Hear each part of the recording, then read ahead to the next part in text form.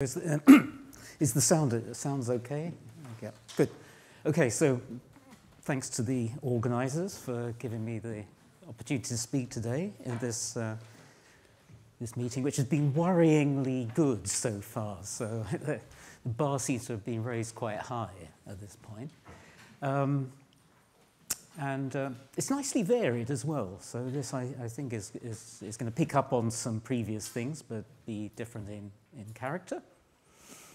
So what I want to do is to pick up on, describe some recent work on mixing time of Markov chains. So we've certainly seen Markov chains so far in the meeting, and there are many, well, the thing you want to know is how quickly does a Markov chain reach its stationary distribution, or get close to its stationary distribution. And we've seen some good examples of that happening or that not happening earlier on. And so this goes back decades, this study. So computer science really had a great impact on the mathematical study of stochastic processes, in particular Markov chains, because really until the computer scientists came along, the study was sort of asymptotic. So you have a Markov chain, and then it converges exponentially to its stationary distribution. But what the theoretical computer science perspective does is say there's an n in the background. There's a size of the n. So you're not just interested in whether it's the things are converging exponentially fast. You need to know what the dependence on the n is. Right? So that's had a big impact, and this has been active for many decades. But just as you think that things are settling down and getting a little bit dull, some major advances come along. So there are two main threads. One is where you want samples from the exact distribution that you're interested in. So that's perfect sampling, and and then the other game is approximate sampling, where you want to get a sample which is very close to the desired distribution, but not exact. So actually, a lot of the work I've been doing recently has been in perfect sampling, and I've been, so it's been an unusual audience. So probably I could have got away with talking about perfect sampling, but it's in some areas, for some audiences, it's got a bit stale. And in any case, the recent major advances, as I say here, have been based on Markov chain simulation. So you've got a distribution you're interested in. You express it as the stationary distribution of a Markov chain. You simulate the chain, and you're interested to know how long you have to run it until you get to a sufficiently good approximation to the stationary distribution. So I'm not involved directly with all this stuff, and it's highly technical. But maybe because of that, I thought I could perhaps give an impressionistic overview, because I wouldn't get sucked into telling you about detailed stuff. In fact, so this is the 40-minute version or the 35-minute version. So actually, the full version has some hints about how proofs go. But what I want, the objective today will just be to talk about what you can do with this technology. So I want to view it from the point of view of the user. But of course, you have to put something of your own in. So at the end of the day, I'll say how I could use these results on a modest application. And the nice thing is, the proofs are really hard, but when it comes to applying the stuff, these mixing time bounds rely just on some very simple parameters of the system. So it's something you can use even if you don't understand. Okay, so it's always good to do, when time is short, define things by example. So there'll be a single running example going through this, and then everything will be defined in terms of this. Okay, so I guess everyone knows what an independent set in a graph is. because this is a computer science audience, so it's just a subset of vertices, no two of which are adjacent. So I'm starting out with a finite graph, and I'm going to set, so somehow the degree of the graph is going to be important, so I'll set a maximum degree delta. And omega is going to be the set of all independent sets in the graph. And I've got this real parameter lambda, and I'll say that the weight of an independent set is just lambda to the power of the size of the independent set. So yeah, so this is okay. Let's finish the slide. Okay, so the partition function is just the normalizing factor in the probability distribution. So it's the sum over all configurations of the weight of the configuration. And that means if I divide the weight through by z, I get the probability of... So the hardcore distribution is the one that assigns probability weight divided by the normalizing factor z to the independent set. So in relation to previous talks, say for Francis Bach's talk, so the energy is minus the cardinality of the independent set, I guess. So we're talking about the same thing here, but like the stat phys bit has been diluted a bit. Okay. Now, of course, this situation is a lot easier than stuff we've seen so far, right? Because independent sets are very simple objects compared with pandas and cycles and the Eiffel Tower. So it's going to be infinitely easier. It's going to be hard to analyze, but it's a lot easier than those complex situations. So that means on the other side of the scales, we're going to have to do better. We're going to have to get more precise results out to justify ourselves. Okay, so what is a Markov chain that converges to the right distribution? So it converges to the hardcore distribution on independent sets. Well, here it is. There's called Klauber dynamics, and all this means is you take random vertices, random single-site updates. So you have your graph, you've got a current independent set which you want to modify, select a vertex uniformly at random, and then you update it. You update it according to the correct rule. Now, what is the correct rule? Well, you look around you. So the gamma is supposed to be the neighbors, the neighborhood of V. So you look around you, and if there's nothing of the independent set in your neighborhood, well, that means that you yourself, V, you are free to be in or out of the independent set. Okay, so if there's nothing around you, then you should update, and with appropriate probability, one chosen so that you hit the hardcore distribution exactly, with probability lambda upon 1 plus lambda, you put that vertex in. You ignore whether it was there before or not, right? You forget. With that probability, you put it in, and with the remaining probability, you leave it out. Otherwise, if there is something in your neighborhood, you have to leave it out. Otherwise, you would move to something which is not an independent set. Okay, so that is a super simple Markov chain that converges. Okay, so the very standard methods tell you that this converges to the right thing. Technically, you look for detailed balance, whatever that is, and you show that the hardcore distribution satisfies the detailed balance condition. Do ask questions if anything gets... Okay, so what we're interested in is the mixing time. As I say, what we want to do is to measure this in terms of the size of the system. So this was the new thing back in the 1980s. And various things can happen. I guess until recently, we basically concentrated on whether the convergence was polynomial or exponential.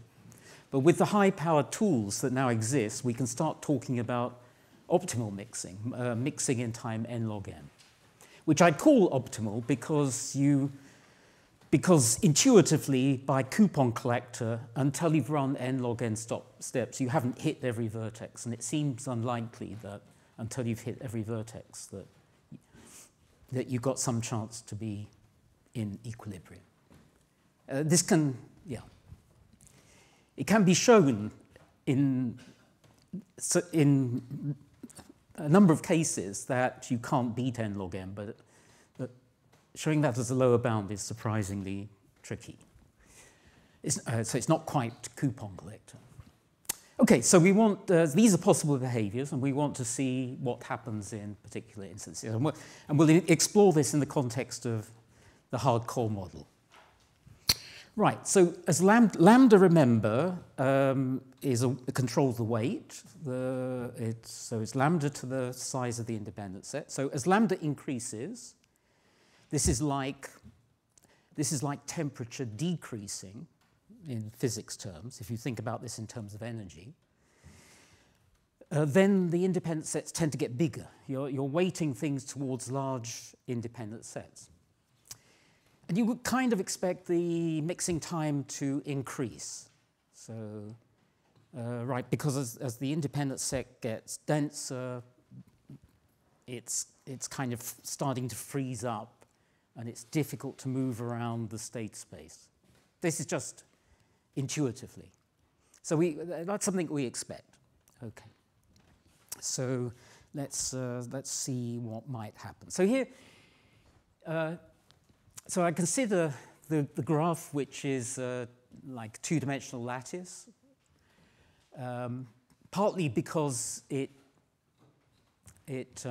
gets across the point, and partly because it sort of draws a connection with physics. Oh, so the hardcore model is supposed to, well, it's a model of a gas, and I guess you discretize space, and then you only allow the atoms to be on those locations, and you disallow the atoms. Another thing it can be is a gas. That can be a crystal lattice, and you can have a gas being adsorbed onto the surface. Okay, so there are kind of a lot of the.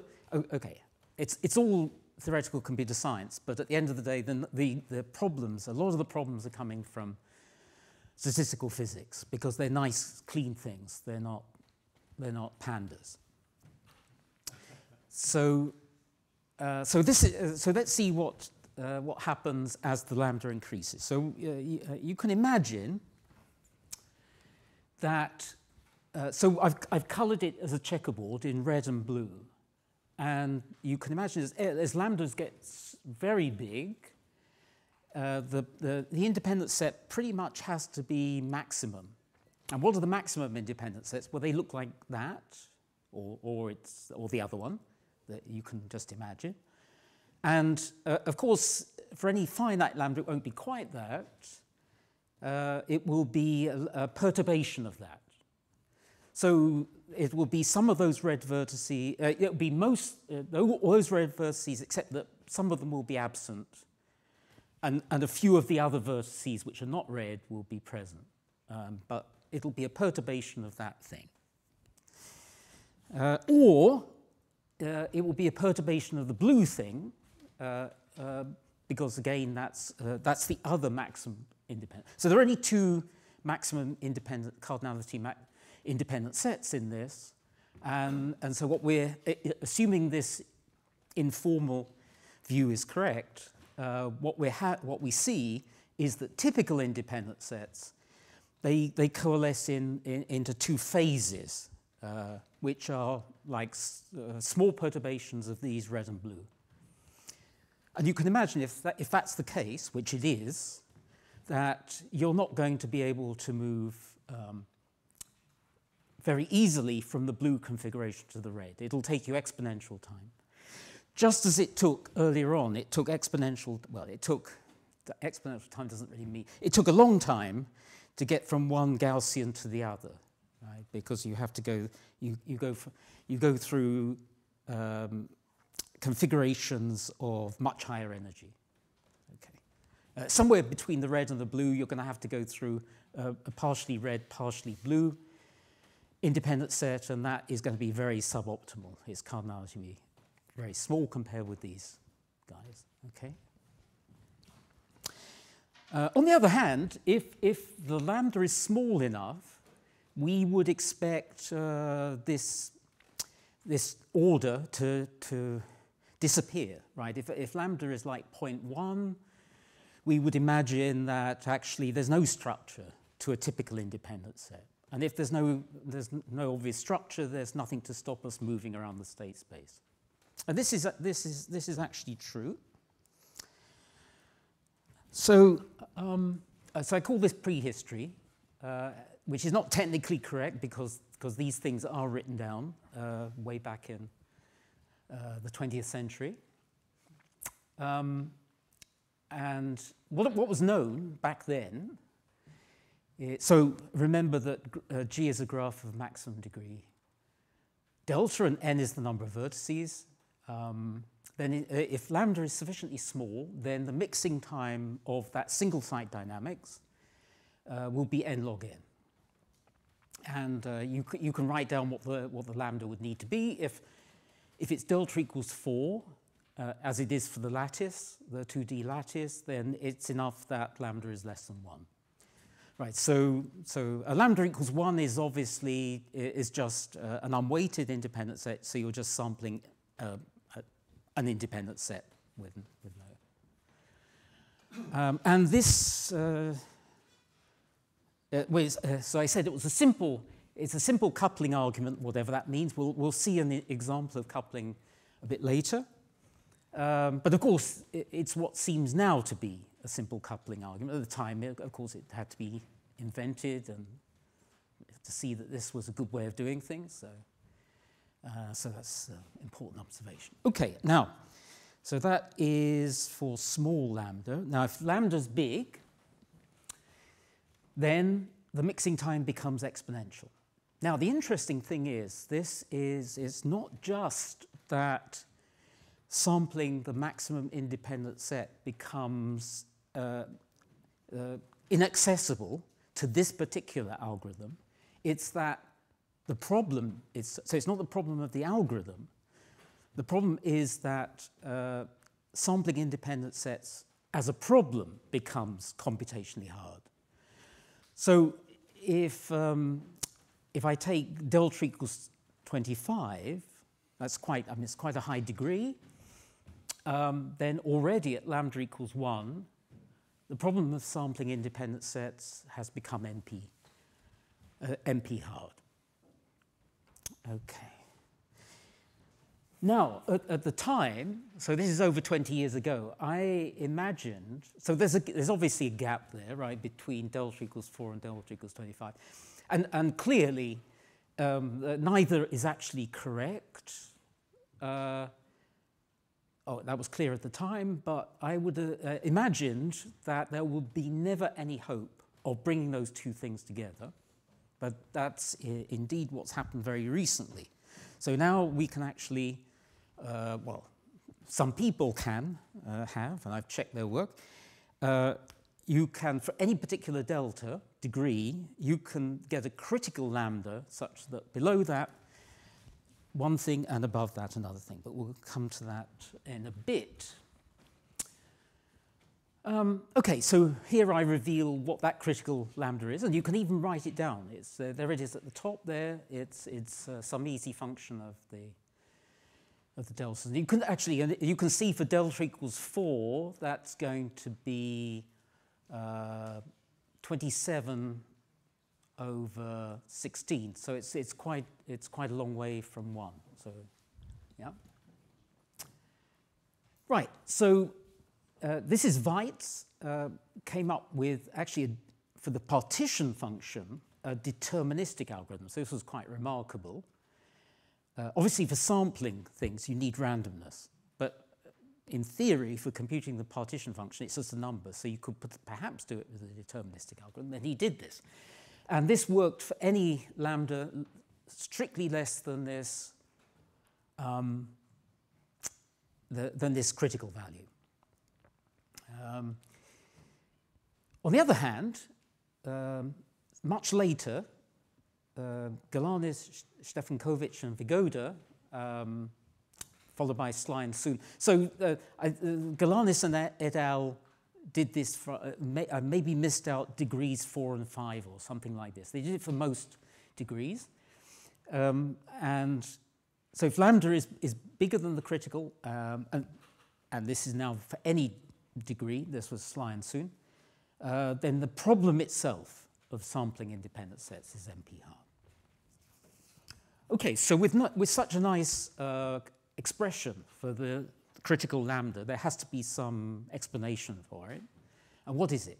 Well, you could view it as a phase transition on a large random regular bipartite graph. So if you stack up, if you have a bipartite graph, so you've got vertices here, and then you put random edges between, subject to the constraint that all the degrees have to be delta. Let's not say how that has to happen. Then this critical lambda will mark the onset of a phase transition. So slightly below, you'll see it'll be disordered. Equal numbers, or the independent set will be, it will exist on the left and on the right in about equal numbers. But then when you go over critical, the independent set becomes unbalanced, and in order to fit in a big enough independent set, you need to put more on one side than the other. And so now you're like the checkerboard. You've got a right-leaning independent set, a set of those, and then in the other phase you've got a left-leaning set, and you can't move between them. And once you've got that, you can imagine, well, that's like a gadget. It's a truth-setting component, as Gary and Johnson would have called it. And then you have to show that you can construct a clause testing component, but you can, and that's basically why that problem becomes NP hard beyond the critical point. Another way of looking at it, this is more stat phys. If you've got an infinite regular tree of that degree, in physics terms, you have a technical problem that you have to define what it means to have what the distribution actually is on an infinite graph, right? So this technology is all well understood. And when you do it, you discover that above this critical lambda, the infinite tree will have two phases, and it will be the checkerboard thing again. So there'll be a phase when the guy at the root is in, tends to be in, and anyway, leave that to your imagination. So yeah, so there'll be, the one phase will be skewed towards the red, and the other phase will be skewed towards the blue. Okay, so I hope everyone's on board so far. Okay, so this Weitz, I don't know how he came up with this idea. It's got a couple of tricks in there which are amazing. But its downside is, although it's a polynomial in n, the degree is large, and then actually as you approach the phase transition, it becomes larger. So it's got very bad dependence on lambda and on delta. So it would be nice if we could show that Glauber dynamics mixes rapidly, because then we'd have a very fast algorithm, and one that's much simpler to implement. I mean, super simple to implement. So yeah, so can we achieve the same end just by simulating the Glauber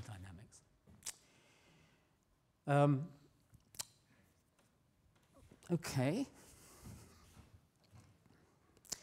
So I can just tell you what the result, what the sort of flavor of these new results, and what you would need to do in a particular example to show rapid mixing.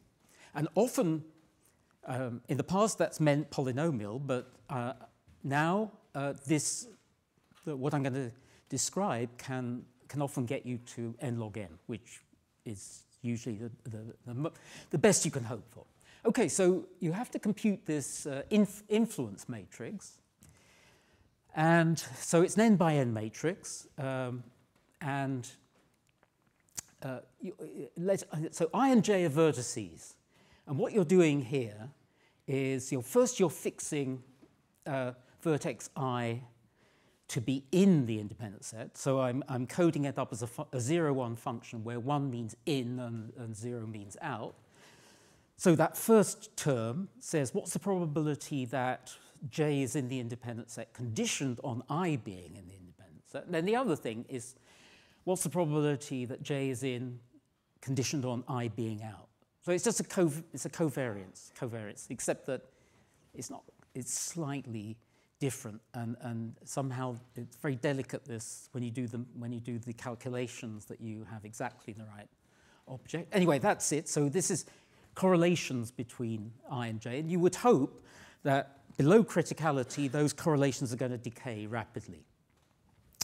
So hopefully this is like ones on the diagonal, because perfect correlation, and hopefully away from that they go to 0 quite quickly. Now the catch is that's not so if we could just operate with that matrix, it would be nice and simple, but it gets a little bit more complicated because we have to be able to fix the spins, let's call them spins, the in or out of the independent set, on any subset. So we have to be able to take any subset S of the vertices, and we have to be able to say for everything in S, whether it's in or out of the, so we fix the independent set on S, and then we compute this matrix again. Of course, the matrix is a bit smaller now because it kind of excludes S, but then you have to do the same thing again. So you look at the correlations. And when I first saw this, I thought, as many people presumably do, that if you fix some subset of vertices, surely the correlations go down because you think, well, I fixed that. The information is going to, it's going to be harder for information to flow from I to j if you fix some stuff in the middle. But this turns out to be completely wrong if you start playing around, and this does complicate the whole calculation. That you have to work with the possibility of arbitrary sets of vertices being fixed in arbitrary ways.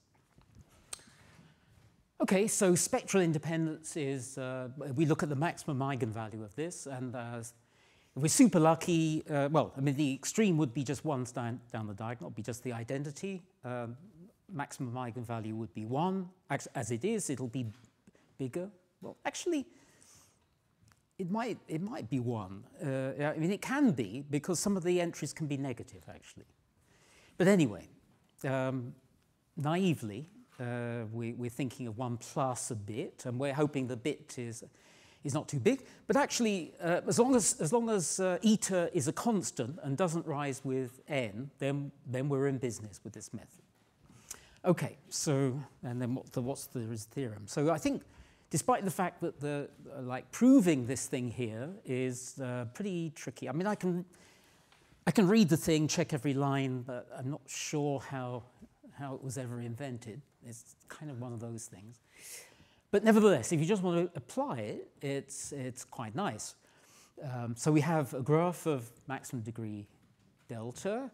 We got some distribution on there, which is spectrally independent in the sense we've just looked at. There's a local side condition, but it's super easy to check, and it usually holds.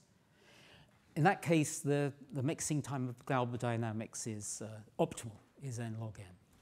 And the constant depends on eta, which is the spectral independence, and the delta.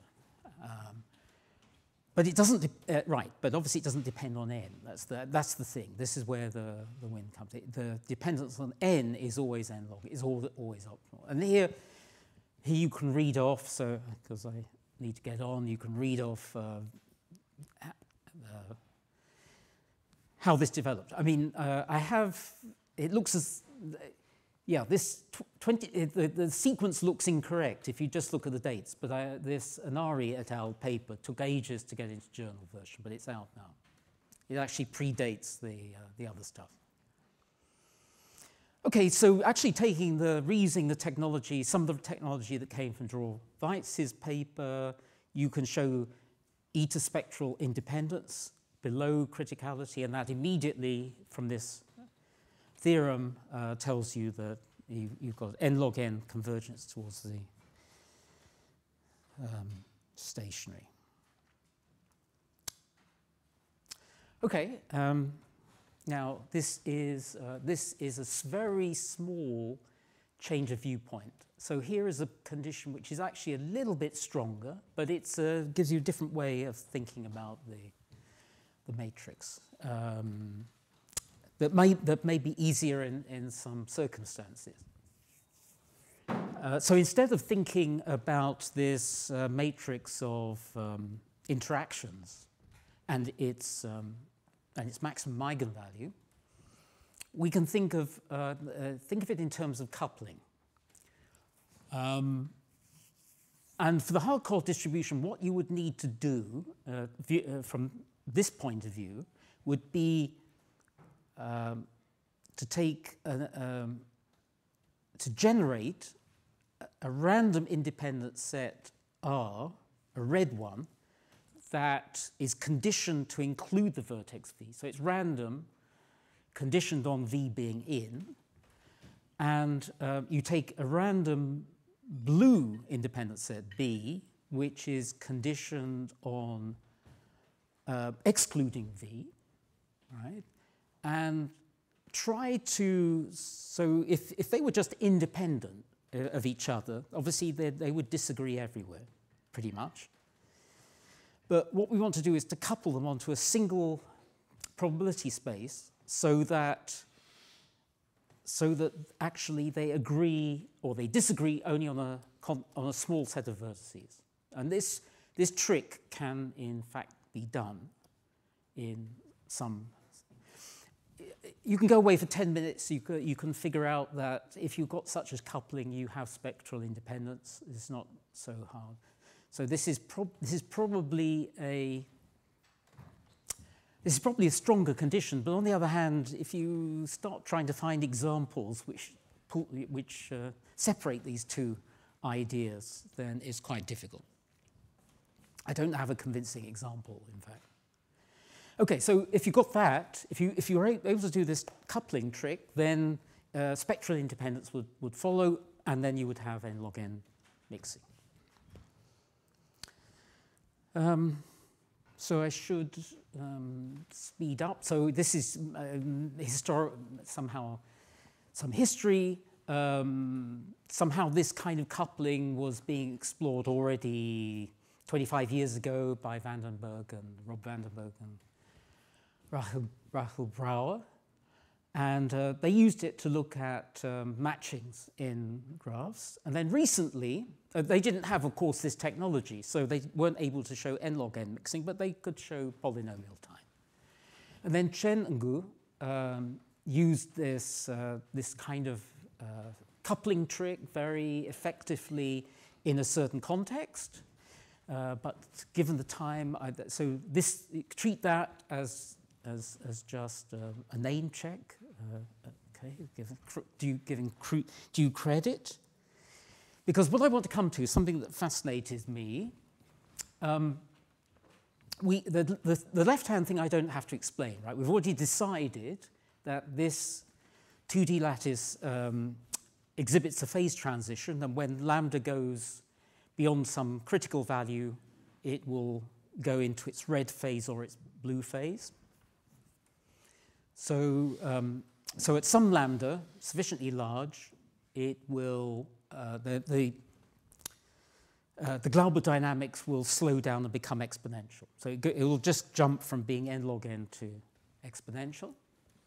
Whereas on this second example, this so-called Kagame lattice, there's no phase transition. You can take lambda as large as you like, and it never falls into any particular phase. It remains disordered at arbitrarily large lambda.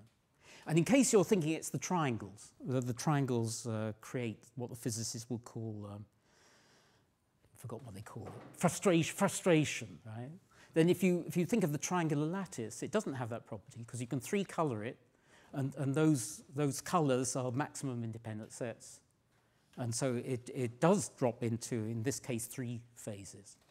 And you get exponential slowdown again. So there's something very special about this particular example. Okay, so let's so bit of graph, very quick. This is going to be just sort of very hand wavy. Claw is just K13, so it's a star. It's 4 vertices. The vertex in the center has degree 3, and the others are it's a tree, little tree. So that's a claw. Claw-free subgraph is graph is one that does not contain the claw. It's an induced subgraph, so you can't find in it anywhere a claw. It turns out that so this is way back. Matthews, who's a PhD student at Edinburgh when I was there, showed the mixing time is polynomial for claw-free graphs at any lambda. So again, that implies there's no phase transition from claw-free graphs. And of course, what I'm going to say is that if you stare at the Kagame lattice, you discover there are no claws in there. So that is kind of what seems to be going on. Now, with this new technology and using the coupling idea, Chen and Gu showed the optimal mixing for Glauber dynamics on claw-free graphs for when the maximum degree is bounded. Unfortunately, if you let lambda has to be bounded, otherwise you get things break down. Okay, so can you push this a bit further? So yes, so in the graph theory literature on these hereditary properties of graphs, there's a lot of work on what classes of graphs can you exactly solve the independent maximum cardinality independent set problem on that class. And an unknown question, so something that's unknown is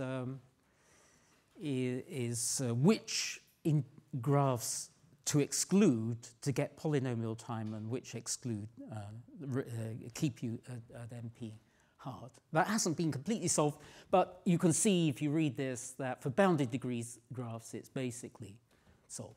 And the answer is it remains. You have a polynomial time algorithm if you exclude a claw or anything that you can get from a claw by subdividing edges. Okay, so you see I start with a claw there and I start subdividing the edges and I get these larger and larger things. And if you exclude any of those and the degree is bounded, then there's a polynomial time algorithm for the max independent set. And if you exclude anything else, it goes polynomial. So that somehow that's a complete solution, or at least if you got rid of the maximum cardinality. If you got rid of the bounded degree bit, that would be a complete solution. So all I've shown is that the same is true. Exactly the same thing characterizes the Glauber dynamics. So if you exclude a subdivided claw, that's the third bullet point, then the mixing time is optimal.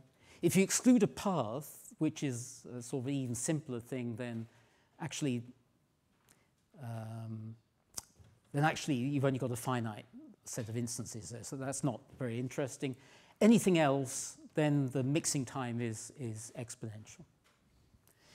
And I thought, because it's just pictures, I know I'm overrunning a bit, but there's a picture which explains how you would couple the red one, remember, has to include that vertex. The blue excludes that vertex. That's the vertex V. So let me build red and blue, starting from the vertex, only revealing the bits that I need to reveal. Adjacent to L, we've got 3 vertices, and none of them can be red, because red is an independent set. But some of them might be blue. So I reveal which ones are blue, and there they are. That's the first step. Okay, and that gives me a set L1. And I reveal the graph. I look at the graph, and I see what the neighbors are that I haven't seen already. They can't be blue, but they can be red. So I reveal the red, conditioned obviously on what I've revealed so far, which is V. And it turns out that L2 is there. And then from L2, I can look at its neighbors. They can't be red, but they could be blue. So I reveal that, conditioned on the blue that we've already got. And then it's got some neighbors. And I reveal they could be red, but they're not. Okay. And at that point, you probably need about 5 minutes to see this, but at that point, when it halts, actually the rest of the graph, you can fill it in how you like. So at that point, you might as well make the same choices for red and blue.